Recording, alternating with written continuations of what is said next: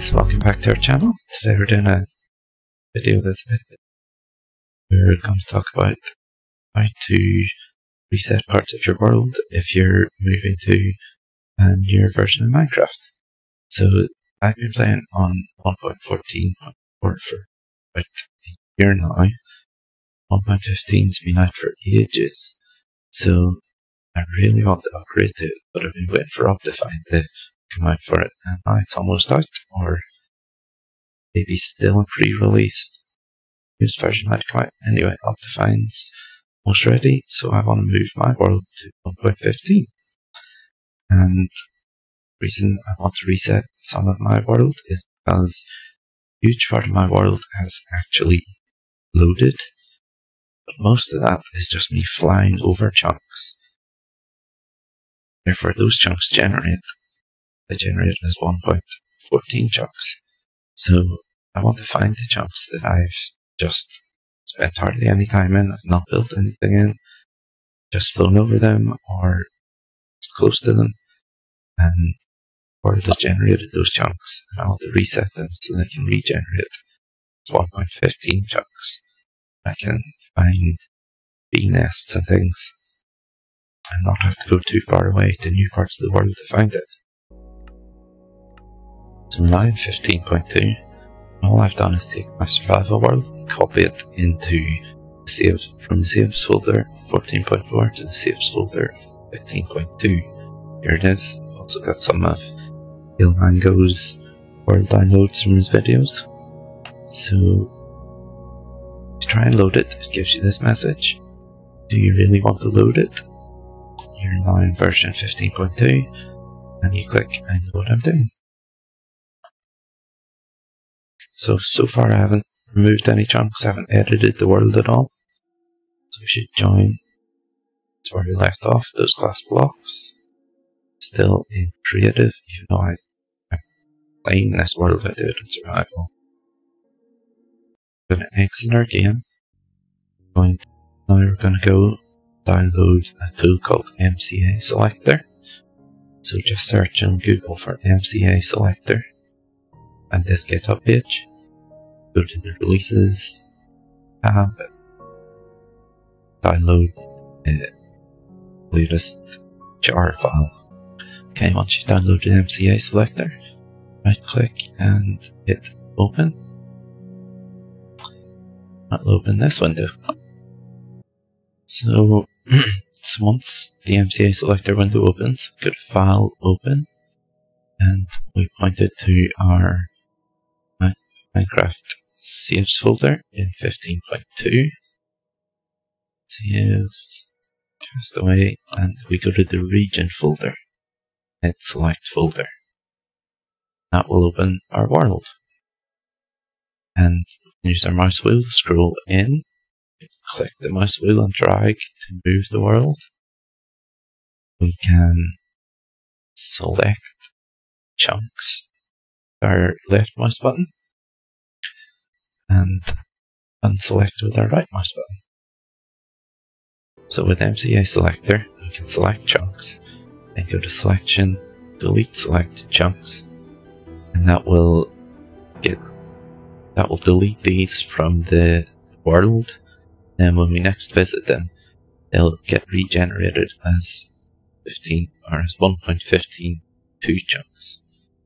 We can just right click, left click wherever we want, select our chunks to delete. So if you know exactly which chunks you want to delete, like we do, you know there's a chunk over here, glass block on it that we want to delete. You can select that, and note that the chunk numbers are at the bottom, and these correspond to what you see in your F3 screen in Minecraft. The interesting thing about MCA Selector, though, isn't the manually selecting chunks, because if you really wanted to, you could go to your region folder and find the chunks. Best thing is the filter chunks option. So if we delete these preset filters, then we can add a filter, or we can add it for data version if you wanted. You could find all chunks generated by 1.14 and delete those. That would obviously delete your base and stuff. Although you could limit it to X and Y, X and Z positions on the map, so you're only deleting from certain zones of the map. We could select particular biomes. We could select last updated or lightly populated, but what we want is inhabited time. So this counts the amount of time you've spent in the chunk. So I want to find all chunks that I've spent less than 20 seconds in. That means I've probably not built anything in less than or equal to 20 seconds.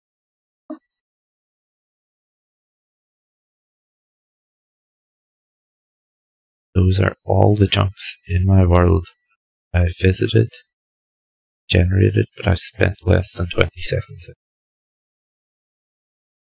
That feels like rather few, actually. Let's look at this. You can see I've clearly flown along here, and there's chunks along here that still haven't been included in that selection. So maybe I want to adjust my selector, make it 30 seconds. See what that looks like.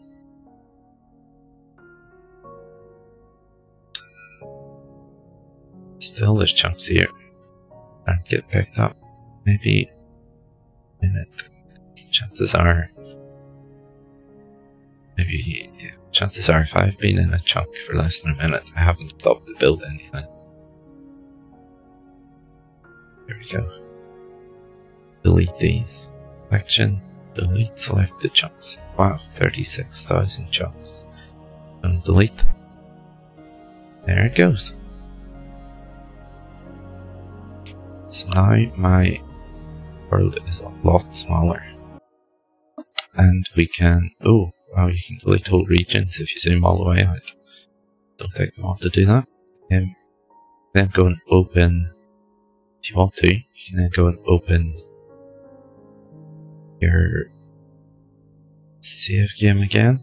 Instead of going into the region here, you go into dim 1 or dim minus 1. Dim 1 is the end, dim minus 1 is the nether. And an easy way to remember that is nether is like below the overworld and the end is above. So let's go to the nether and into the nether region folder. And those are all the parts of the nether that visited. Let's use our filter on that again. Oh. Let's delete those chunks, 13,000. And we'll do the same for the we'll do the same for the end. Dim 1 region. There's all the parts of the end that we've been to. So another reason for doing this in the end is, say you've visited all the end cities you can find within a reasonable distance. You might want to delete those chunks so that they regenerate again and you can collect more. Shulker shells, it's hard to say. There's parts of the end that we've only been in less than a minute. Really, I haven't built anything anywhere except the end, in End Island. So I kind of want to delete all of this and regenerate all of those end cities so that I can back and do more shulker shell raiding. Those deleted. So we can back into 1.15.2 now and load our world. You're right here.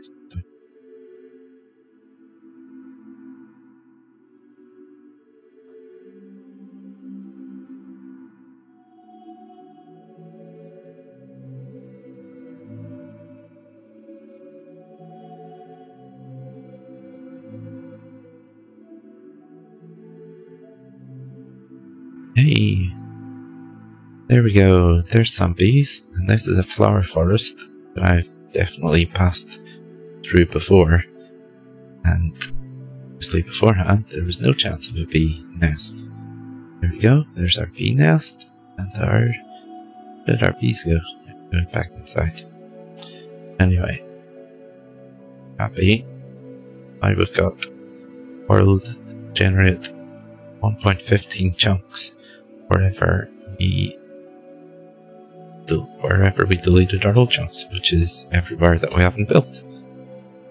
And I hope that's useful for you guys, because it's definitely going to be useful for me again when I upgrade to 1.16 shortly.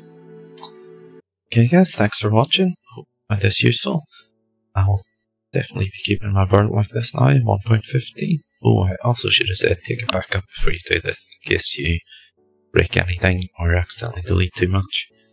And come back soon for some more videos. Got some good technical stuff coming up, some storage system videos to make the storage system, and Mumbo Jumbo's fast concrete maker for permacraft. Okay, see you soon. Check back again. Click subscribe and the bell icon if you want notified. See you again soon. Bye bye.